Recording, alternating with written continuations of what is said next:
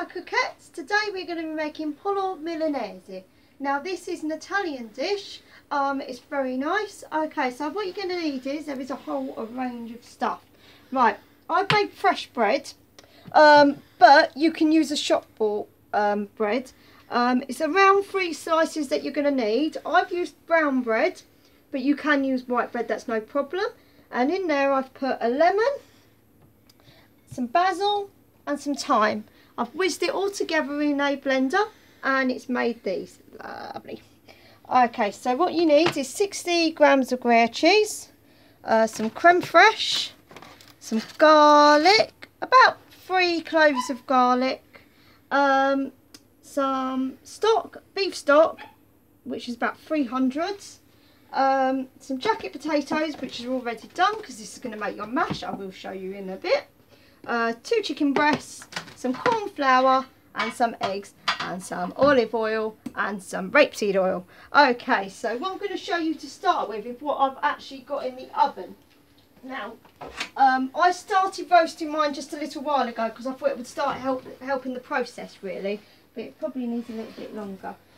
Okay, so in here I've put 2 shallots, put all the seeds out of it, and some thyme, some basil, some leeks and the garlic. The reason why I've left the garlics in here is because when it cooks it makes it a lot softer, it makes it a mellower flavour, so you can just pop it out once it's done.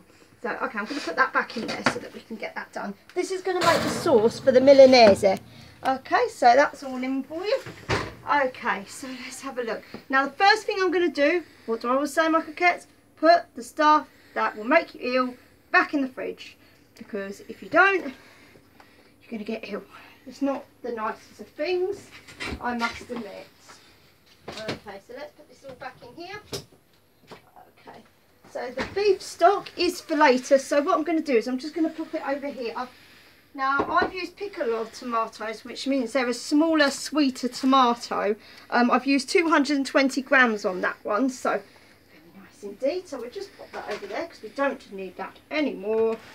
Okay, your corn flour is for when you're going to coat your chicken, so we'll just keep that for the moment. I've also got some locked bags. I'm going to put my chicken in this so that I can shake it in a bit and you'll see how it goes, because also when you're banging it, if you put it in cling film, it tends to just shoot out the end. So okay, so what we're going to do is we're just going to put our jacket potatoes on just for the moment, and okay, so I'm just taking this out of the oven. This has been in for 20 to 30 minutes. As you can see now, it's all really nice and cooked down. All your garlic cloves should be nice and soft. I'm just going to put it over here for a second, because what I want it to do is I want it to cool, because I'm going to put it in the blender, and if I put it straight into the blender before it cools down a little, it explodes all over the kitchen, as Gary has found out.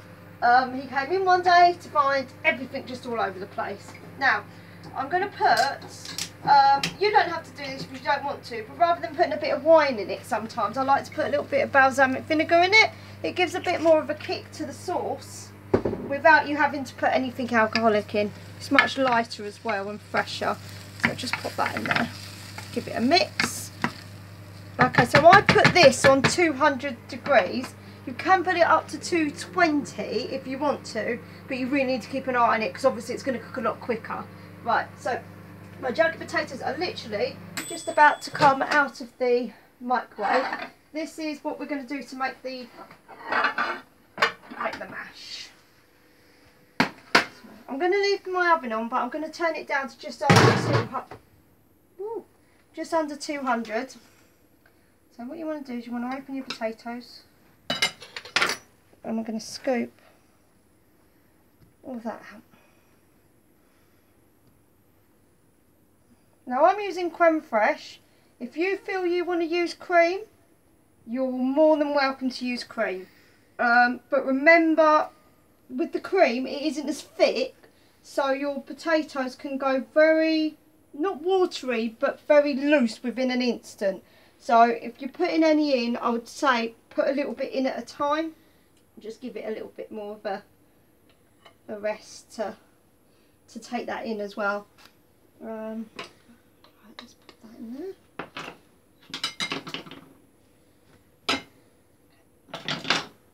Now these are very hot, so please be careful.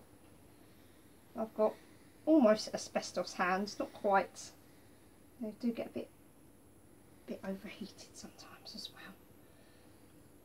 Okay, so you want to try and get as much out of the potato as you can. I mean, obviously not all the time you can, but if you can do it, that's great. I mean, if there's some that's left on the plate, just pop it in. I mean, I've got a little bit of, there's my beeper go. Okay, so I took mine out a little bit earlier, my tomatoes, because I can tell when my tomatoes need doing and when they are done. So, but as for you, if you feel like they're not done yet, please leave them in the oven. It doesn't really matter because you want them to go down anyway into a nice sauce. So, so even if you do leave it for a little bit longer, it doesn't really matter because you want to get them as down as you can. So right, I'll get these ones out. Okay. Okay, so all my potatoes are out of their skins now. So I'm just going to open the creme fraiche. Pop that there for a second. And what I'm going to do is I'm just going to season a little with some pepper.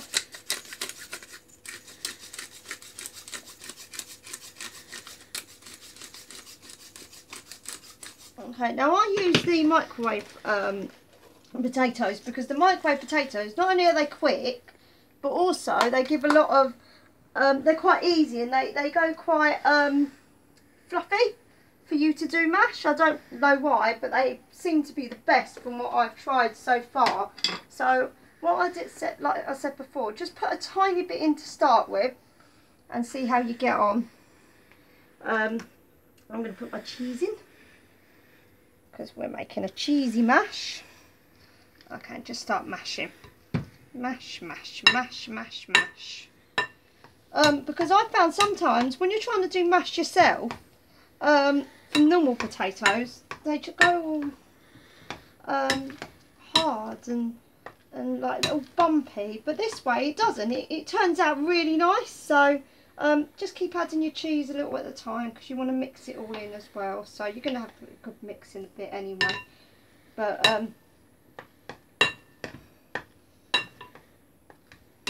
I mean, if you don't like Gruyere cheese, please swap it for cheddar, anything you like. I mean, if you don't even like creme fraiche, you can put dairy leaf slices in as well, and that makes it just as mashy, just as lovely as anything else. In fact, it gives it a bit more of a mashy flavour. So I'm just going to put that back in. That's that. Now I think mine needs a bit more creme fraiche, so I'm going to put all of my creme fraiche in to mine. And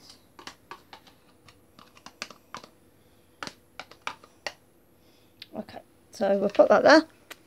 I'm just going to put the light on because it's getting a bit dark now.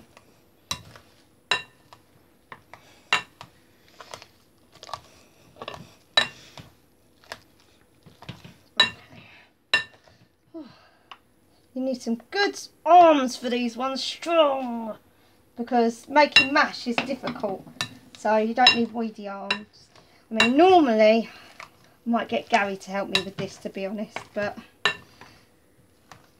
Gary's on camera, so Gary can't do this. Leanna needs to use her arms of cooking with Yanny. Right, now I'm going to give mine a little bit of a taste, so that's perfect. It's really nice. I like a bit more pepper in mine, so I'm going to do a bit more pepper. Season, season and more season. Okay, so I'm going to put mine like that. God, it is getting hot in this kitchen. Okay, so I'm going to mix that. Like that. And that's your cheesy mash done. Oh, nice and ready for later. Now I'm going to pop mine in the microwave because I'm going to put mine in a little bit, so I might as well put it in there for the moment. Keep it nice and warm from where the others have been. Okay, so now what I wanted to do is I wanted to show you how to do these garlic cloves. So take your garlic cloves out. Should be another one in there somewhere hiding. It won't come out. I put 4 garlic cloves in here. Once again, I love my garlic. If you don't like garlic, that's fine, don't pop it in, but it does give a really nice flavour to the sauce. And once you do it like this, the whole garlicky flavour changes. It goes to a more mellower flavour, so you don't have to worry too much about the garlic. If you really don't like garlic, it actually is quite nicer. So I'm just going to put that in there and that one in there. So just squeeze it out. Pop. There we go. Okay, so these are going to go into our sauce. I've put half of the stock in here, so I'm going to pop that in there like that. Okay, and then I am going to get a spoon and try and get this into here. Now I'm using my mixer because it's fantastic. It's so easy to do rather than mucking around and trying to do it with a hand blender. But if that's the only thing that you have got to hand, then use the hand blender. That's no problem. It's just that I'm a little bit more lazier, let's say. If it can do it for me, fantastic. Okay, so pop that in there. Okay, so I've used a beef stock, but if you don't fancy a beef stock, you can use chicken or you can use a vegetarian one.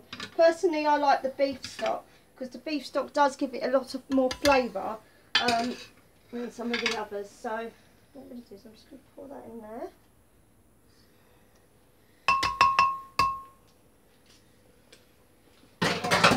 What I'm going to do as well is I'm going to just put all these juices, all these lovely juices, you don't want to leave them behind, so pop them all in. Oh, looking good, Gary? Yeah. Okay, so I'm going to put my blender on.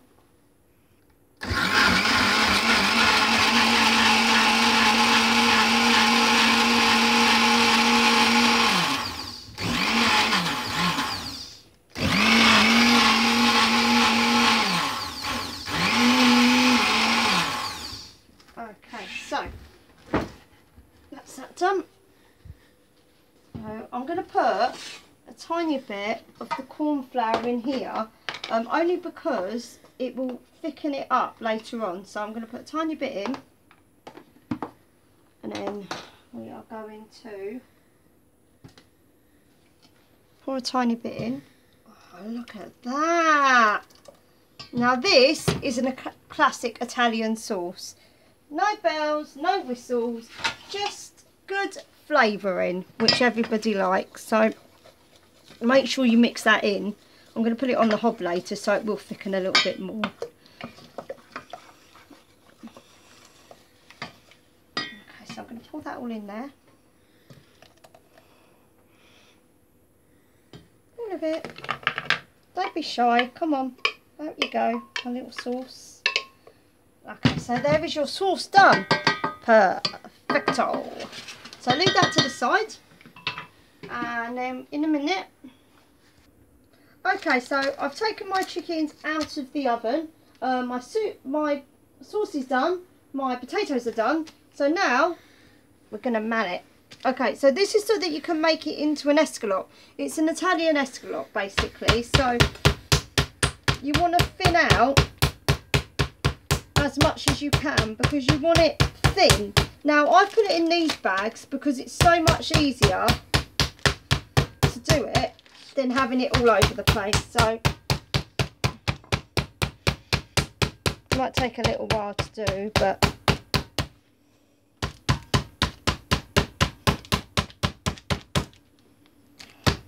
once again, strong arms. We are women, we are strong.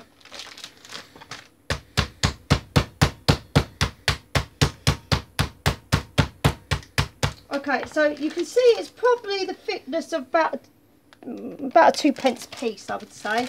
Okay, so we've got the next one to do, because obviously poor Gary he has to eat at some point as well, so.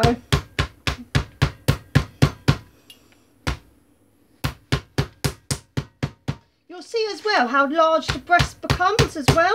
It's a lot bigger once it starts to be patted down or slammed down, really. I never use this side. I think it makes the meat too thin, and it gives it that horrible texture as well. Whilst when you're using this side, it's a lot better. So we're going to try and bash this one out a bit as well. Okay, make sure you take all the air out of the bag as well. It's not great. Okay, so what we're going to do is we're going to add a tiny bit of corn flour in here. Tiny bit of corn flour in there. Shake it up.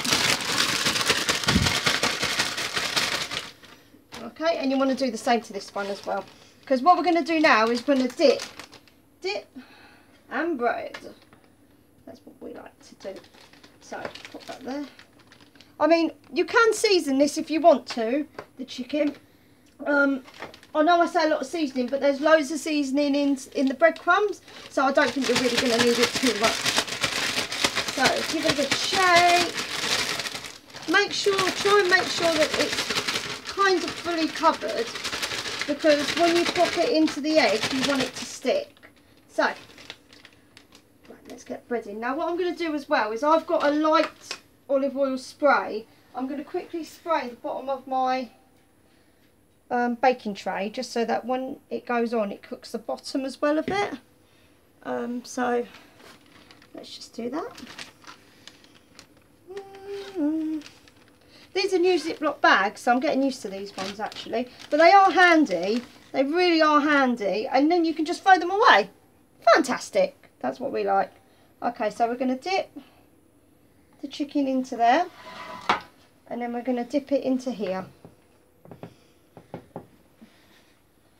Now, I have no alternatives if you're allergic to egg. I'm really sorry. But you can do gluten-free bread. If you are allergic to gluten, then you can use gluten-free. It probably tastes probably just as good, to be honest, as it would this, because once you do that, you can put that on there. I like mine all covered, so I'm going to press a little bit more. Okay, so the next one. Oh, it's so exciting. Okay, so you're going to dip again. Dippy dip. If you feel that you need to dip again and dip back into the breadcrumbs, go ahead. I feel once is normally good enough, really. You've just got to pat it on, that's all. Be a bit more ruthless with your breadcrumbs. Okay. Now, using these breadcrumbs as well, I'm going to do them in a later one, but you can also do this kind of thing for chicken nuggets as well. It's a really good idea. And tasty. And there we go. There's the next one. Okay, so I'm going to go and wash my hands, because not only have I handled raw egg, I've handled raw chicken as well, which isn't the best thing to be touching. So, you've got that done. What I'm going to do is I'm going to spray a little bit with olive oil over the top, because I find if you drizzle too much of rapeseed oil over the top, it will make it won't do it very well. It will just take all the breadcrumbs off. So I'm just going to give it a bit like that. Okay, so you're looking around 20 minutes for this. Please do always check that your chicken is cooked. You can slice it, but you can always make sure it's cooked, because you'll just get really ill. Okay, so my little beauties are going in the oven, so I'm going to say, cook, my little beauties, cook. And in they go. Okay, so I am going to be back in 20 to 30 minutes. So I set my timer on. Okay, see you in a bit. Bye, cats. Okay. Okay, hi my good cats, we're back again. Right, this has been in the oven for about 15 to 20 minutes. Our sauce is on the go, it's warming up. and our mashed potatoes are in the microwave doing. So what we want to do is we want to make sure that this sauce is nice and hot, which it is now. I don't think I said what temperature to put the melanzano in. Put it in at 200 degrees at the most, okay? Because normally anything with chicken or anything like that needs 200 degrees. So I'm just going to take this off a sec because as you see it's lovely and boiling. And I'm just going to get the mash out and get it out.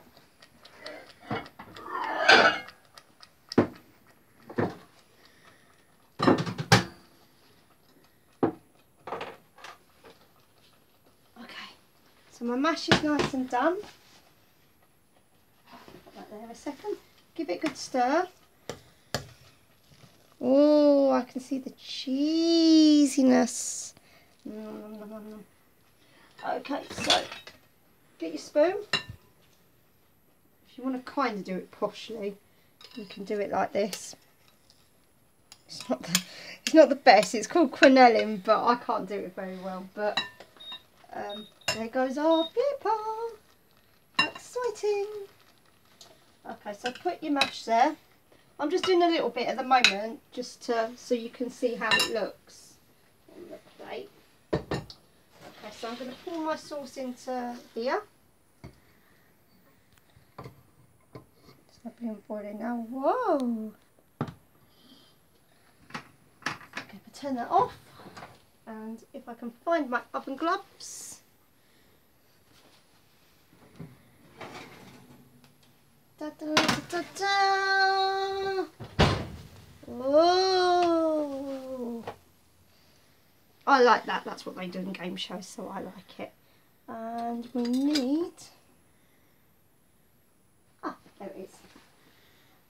Okay, so put your... That's it. Pop it on top.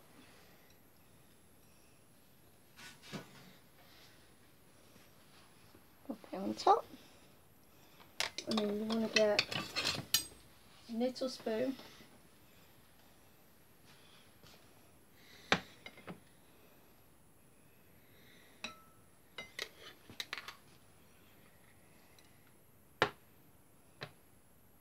Pop it over the top. You don't want too much sauce on it, because if you have too much sauce on it, it makes the breadcrumbs go all manky. Just going to take that off. Okay. And there you go. There's your Pollo Milanese. Yay! Right, okay, that's everything today, my coquettes. Please subscribe, please like the video, and we'd love to see you on our Facebook page or our YouTube. Okay, bye for now, coquettes.